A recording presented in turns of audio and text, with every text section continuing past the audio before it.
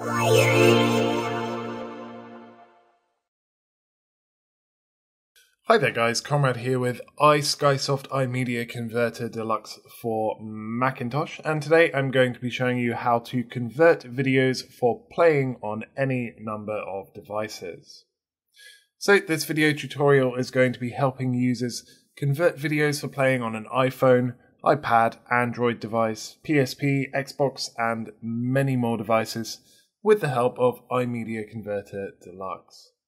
So I've downloaded the free trial from the website, the address of which is on the screen now, and installed it simply on the Mac, and now I'm going to click to open it. So that's the first step done. It's open, and as you can see, let's have a look. We have our three tabs at the top for Convert, Burn, and Download. Media Converter does allow you to download videos from YouTube or other websites, and also burn things to DVD as well. But for now, we're going to be using the Convert tab, and if I double click and open up my videos that I'd like to convert, I'm going to take this one here, just a tourism video I made in Indonesia. And let's have a look here. So once that's imported, and you can also import files using this media browser and the plus button down the bottom left hand corner of the screen. Once we have our queue, all you need to do is click on devices down the bottom row. So this has Apple TV, all different types, and iPads, iPhones, iPods, even the 3G and 3GS iPhone as well there, and sort of generic codecs for Apple devices, and every type of Samsung phone, Kindle Fire, Xbox, Windows Phone, PSP, PS4 and PS3. And as we keep going, we get to some more and more obscure devices. So everything should be covered there.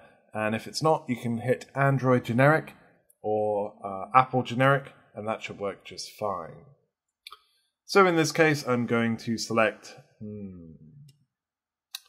Galaxy S5, and that's picked to play, to convert to an MP4 with a resolution of 720p.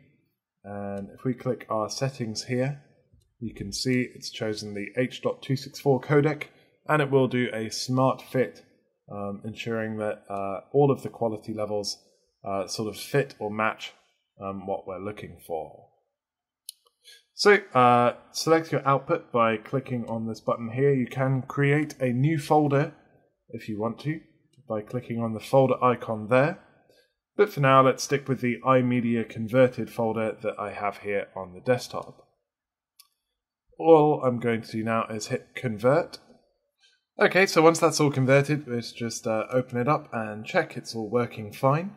As we can see, there we go, everything is all converted, fit for a Galaxy S5 or pretty much any other Android smartphone. So you can play that at your leisure once you put it onto the device. So iMedia Converter Deluxe does also include DVD and ISO file burning, as well as downloading from other websites. But today we've been looking at how to convert videos for playing on various devices. I've been Conrad with iSkysoft, and until next time, thank you very much for watching, and goodbye.